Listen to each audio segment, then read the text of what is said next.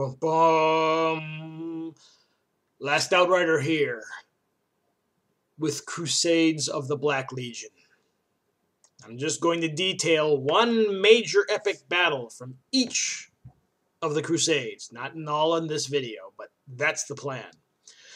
Crusades of the Black Legion.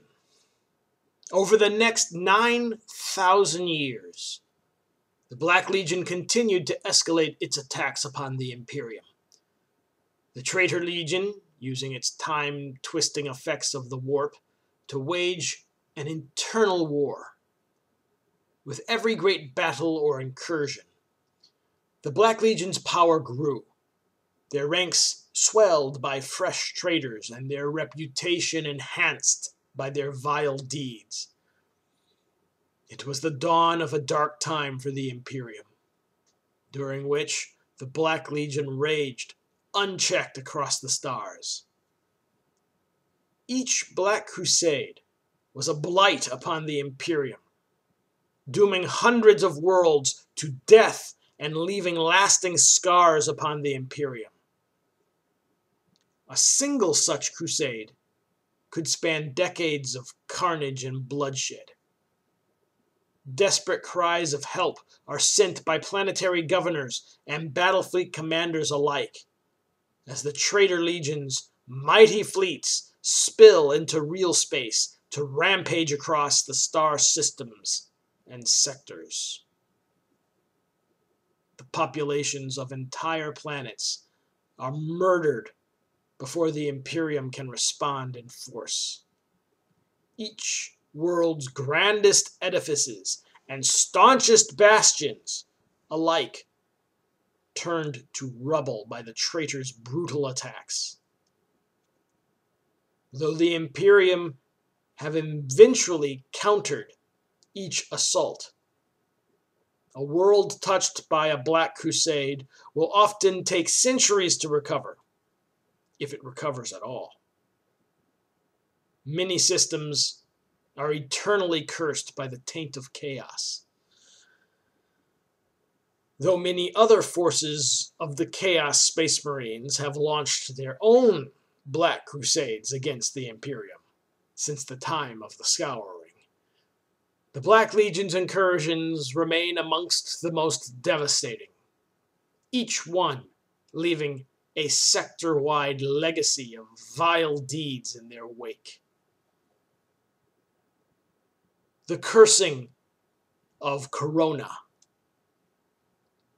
As part of the second Black Crusade, Abaddon wove a terrible hex upon a number of worlds close to the Eye of Terror, seeding them with the taint of the dark gods.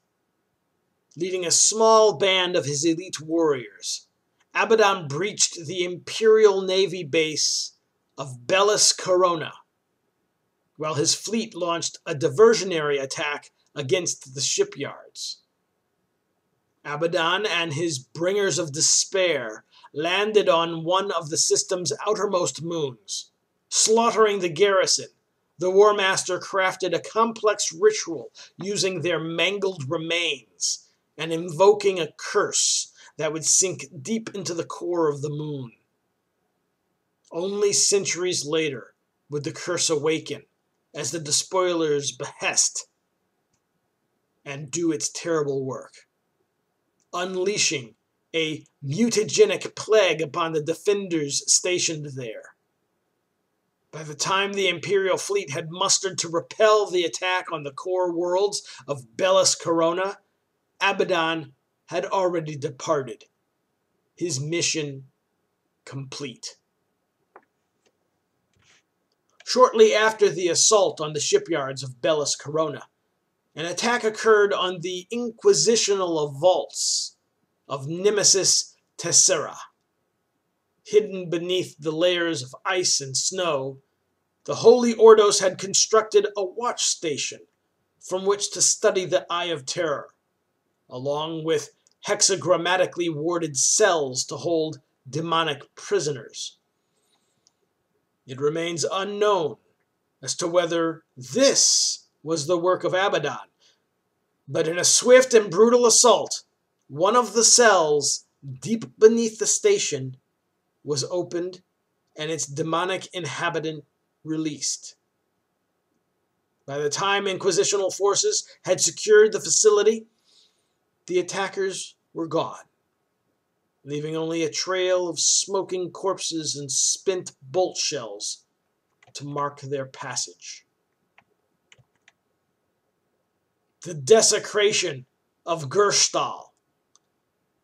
The shrine world of Gerstal had long been a place of peace and tranquility in the Segmentum Obscurus, its faithful offering their prayers daily to the god Emperor.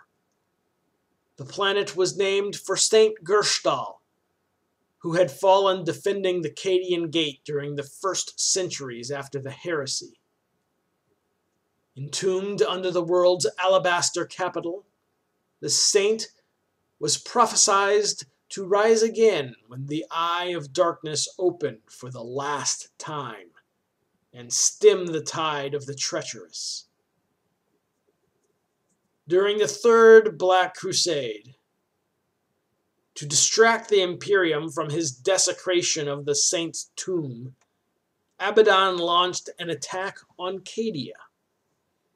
With widespread lies and promises, the War Master unleashed the demon prince Talomin, also called Prince of Princes, against the Cadian Gate. Abaddon had convinced the creature that the blood of the loyal Adeptus Astartes could grant him unheard of strength and power to crush his rivals within the eye. In a gore-soaked assault, Talomin and his minions slew many millions of Imperial soldiers and lured no less than a dozen Loyalist Space Marine chapters into battle. In the end, the ferocious warriors of the Space Wolves eventually drove the Demon Prince screaming into the warp. But Abaddon had already achieved his aim, destroying the remains of Saint Gerstal and forestalling any chance of the prophecy's fulfillment. The death of Cromarch. The world of El Panor was a stronghold of the Cadian Gate and a key defense against raiders trying to slip out into the Segmentum Obscurus. Commanded by Cromarch, it had repelled countless attacks in the centuries since the Horus Heresy. Central to the defenses of El Fanor, it was the grand citadel of Cromarch, overlooking the vast fertile floodplains of Erebor. The Black Legion descended upon the world like a plague of darkness. Half a dozen war bands of other legions slathering for blood in their wake. The Imperial Guard struck repeatedly at the attackers. Their assaults, supported by massed artillery from the citadel that remained long beyond the reach of traitor legions. During this Fourth Black Crusade, Abaddon personally led the charge against the capital's adamantium gates through a storm of bolter rounds and exploding artillery shells. Only a fraction of the bringers of despair made it to the gates, and the great obsidian road to the fortress littered with bloodied and broken Black Legionnaires. Trapped before the gate, the traitors hammered against its mighty doors, even as the guardsmen swept their ranks with fire from above.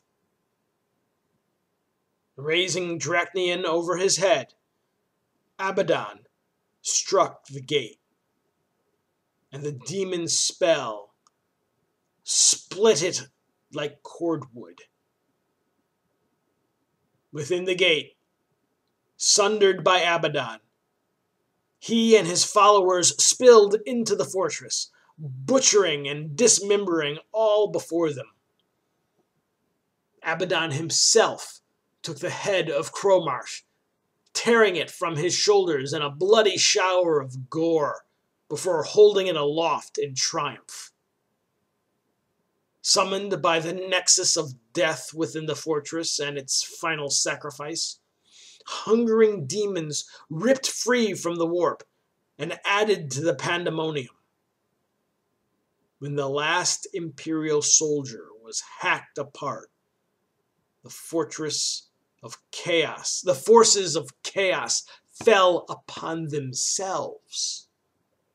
Lost in the joy of slaughter, demons and traitors feasted on the ravaged flesh of Elfanor until it was dead, wasted planet.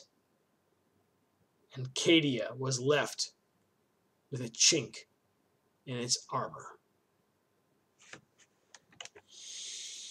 Next videos, we will go on with battles from each of the other Black Crusades, leading up to the current 13th one. Until then, bye.